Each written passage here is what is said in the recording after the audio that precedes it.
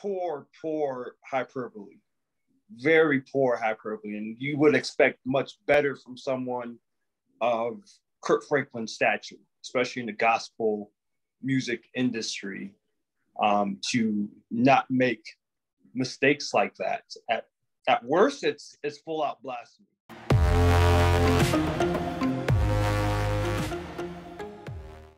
All right, guys. Glad to have you guys with me. Y'all welcome to the Furnished Mind. My name is James. We have Tyler Scoop, Osmond Jama, Chancliffe Gache, and Chris Hale. We're just going to be discussing some culture, some politics, and of course, some theology. And of course, I'm just going to give the floor to these guys to share some ideas. That way we have diversity of opinion, thoughts, worldviews. Let's go ahead and just get started. Like Biggie J and Nas, the greatest kick of vote. The lion and the lamb will bow down to the goat. Like Biggie J and Nas, the greatest kick of vote. The lion and the lamb will bow down to the goat. All right, so the first thing we're going to discuss is Kirk Franklin. The BET Hip Hop Awards. Obviously, Kirk Franklin is known as one of the greatest modern gospel singers of all time.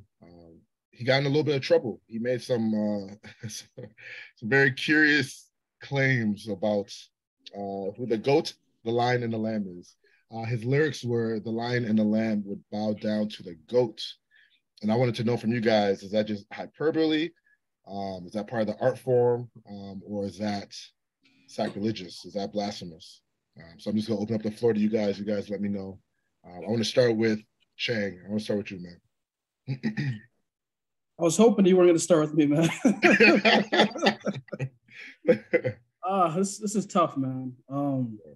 Did he have a separate interview where he gave an explanation for why he used the terms and phrases that he used? Yeah. So, Leah, let me provide some context. He posted a tweet after the backlash. He claimed it was hyperbole. He used GOAT as the metaphor, obviously the acronym greatest of all time. He was trying to say the lion and the lamb, which represented like Jay-Z, Nas, Biggie, who are lions of their field, they're going to bow down to the GOAT, meaning Jesus, the greatest of all time. That was his claim. But biblically, we understand that the GOAT or the GOAT head has always represented a demonic entity known as Baphomet. And that's where the lines were blurred. So people are saying, can you, as a theologian, blur those lines in the name of art?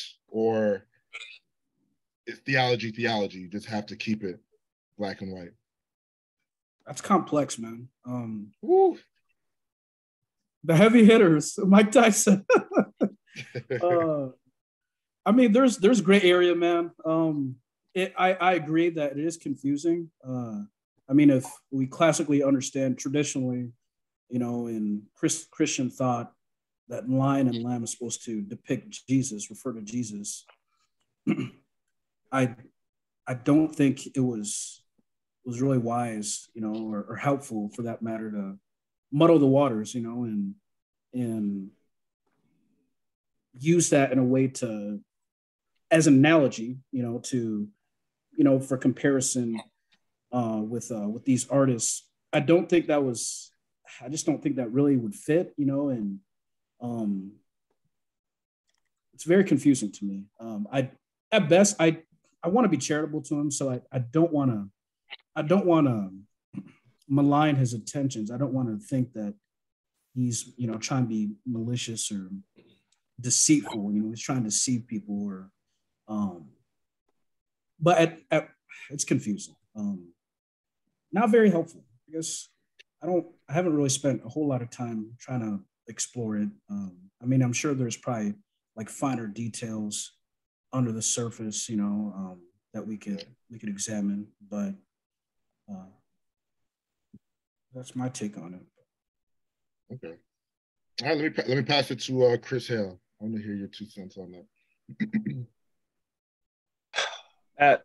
At best, it's poor hyperbole, very poor hyperbole, and you would expect much better from someone of Kirk Franklin's stature, especially in the gospel music industry, to not make mistakes like that. at worst, it's full out blasphemy. In your video that you did, James, you even showed his tweets that he had to explain the comparison he was trying to make, trying to compare Jay-Z, Biggie, Nas, and comparing that to the Lion and the Lamb, and saying, well, eventually Jay-Z, Biggie, and Nas, they're all going to bow down before Christ. There's a part truth in that.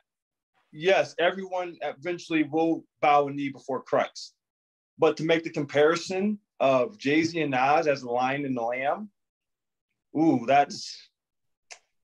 there's only one Lion and the Lamb, that's Christ. He is the Lion of Judah. That's how he's portrayed in the Old Testament. New Testament is portrayed as the Lamb of God. John the Baptist even says, "Behold, the Lamb of God who takes away the sins of the world." So to compare men to Christ, that's crossing the line.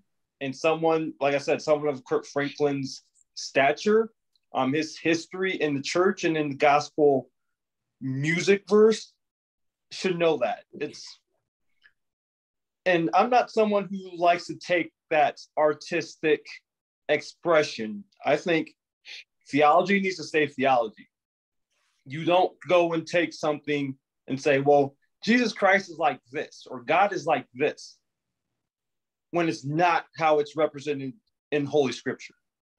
That is walking a very dangerous ground where people can easily be deceived. I mean, just hearing him say that without knowing the background, yeah, that sounded really bad.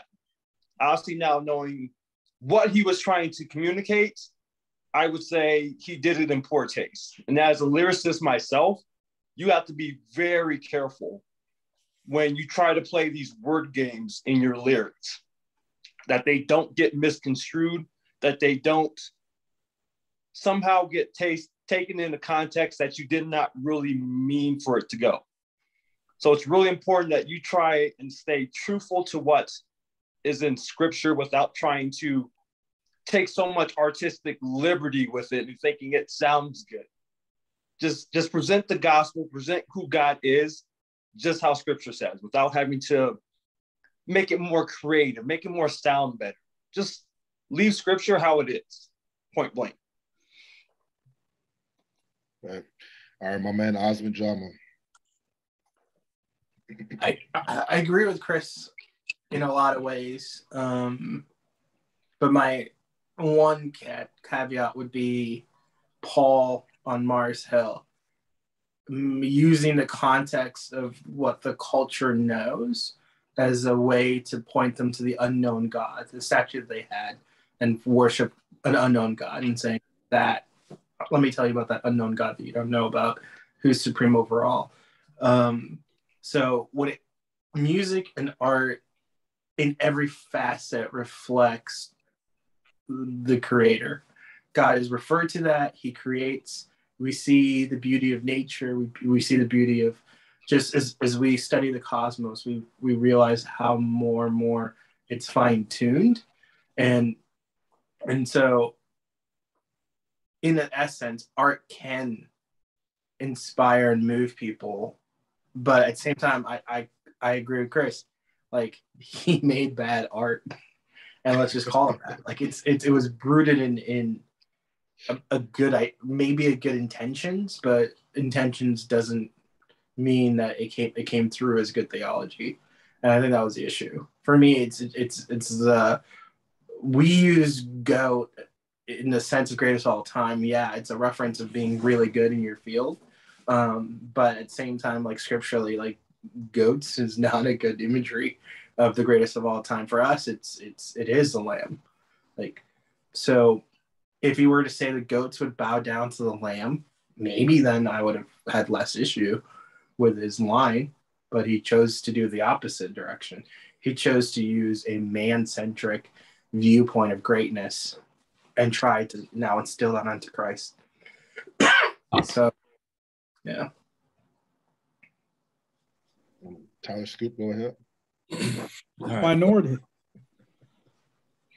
I'm kidding. For, I'm sorry. So for me, I think Chang had a really good point about trying to be charitable to him, show some because we all make missteps. But I do think that Chris summarized exactly kind of what I was going to say in a sense as well, that at best, it's a very poor choice of words and poor hyperbole. At worst, it's blasphemy. And I lean toward the more obvious sentiment that it is blasphemous to describe any human in such a way that they would be comparable to the Lion of the Lamb. And it's poor imagery to reverse the relationship. As far as the use of the term goat, I don't know that the invocation of the term goat is supposed to consciously mean anything in relation to Baphomet, but rather one thing that shouldn't have escaped him was what is it? Rome. I don't even remember what verse it is, but where we're told that he'll separate the sheep from the goats, and that's something that I think that would occur to anyone. So, it's kind of an inexcusable oversight. But the other issue that I think I can weigh in on here differently that other people haven't really already talked about well is that as a musician, you can see that any musician wants to receive commercial recognition and commercial success, especially when you're coming from a field that is not taken terribly seriously. So gospel music, not taken as seriously as, say, commercially successful ones.